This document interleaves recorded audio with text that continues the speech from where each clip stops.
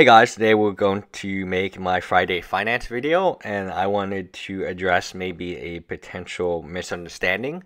Whenever you speculate on card and does extremely well, it is highly likely you speculated on something that did very poorly, just that people will promote themselves and really kind of almost egotistic, and I speak as someone who does this, to say, oh, I'm really good at this speculation, when in fact that there's an equally bad speculation. So today I'm going to talk about my equally bad speculation, since it's only fair. Aloran did extremely well for me, but at the same time I did purchase some of these. Actually, they were in the same order, and that's why I'm making this video, because I was like, oh, I went back to look at the Lorens to see what prices I ordered them at, and I realized I also ordered a few different sets of this. Now, San Diego Comic-Con at the time, I felt like it would be an extremely valuable collection and it was not going to deteriorate in price. As I found out, they have tremendously deteriorated in price. Not so much the 2013 promos, although they are down from the $800.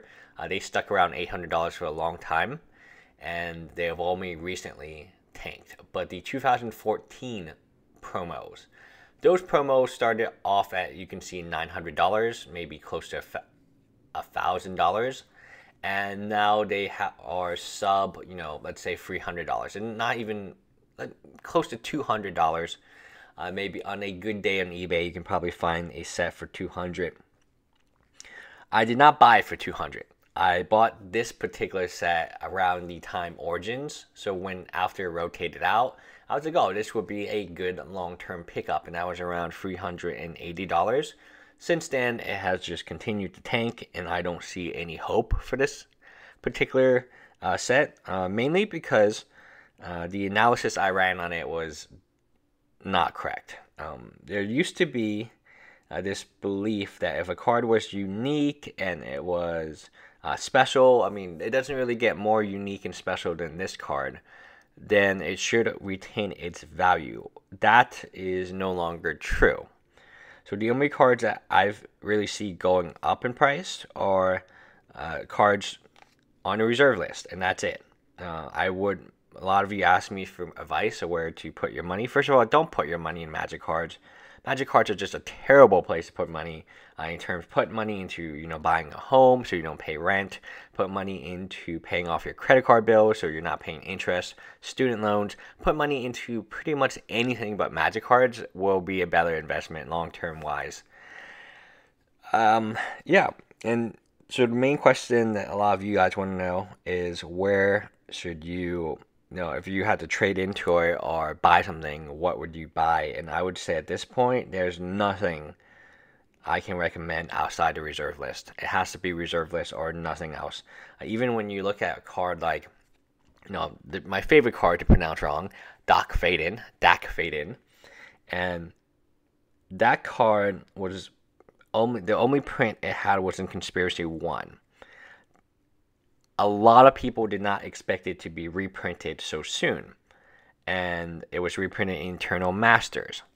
So Conspiracy 1 was a year later for the Chase Mythic and Conspiracy 1 to be reprinted again in Eternal Masters a year later. I know it's a limited set run, but that is surprising to me as someone who's played this game and played the financial aspects of this game for a long time.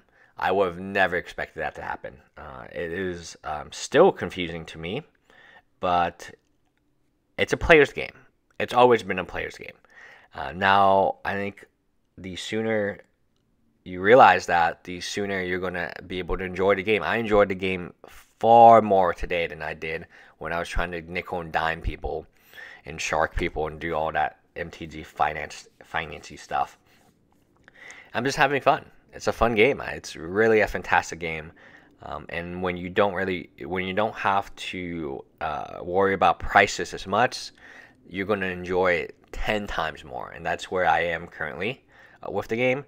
Is I don't really look at the value. It's nice that they hold value or they go up. It makes it a little bit easier for me to trade for stuff I want, and I'll definitely continue with some of the financy stuff. but at the end of the day, it really doesn't make me happy. It does not make me enjoy the game more.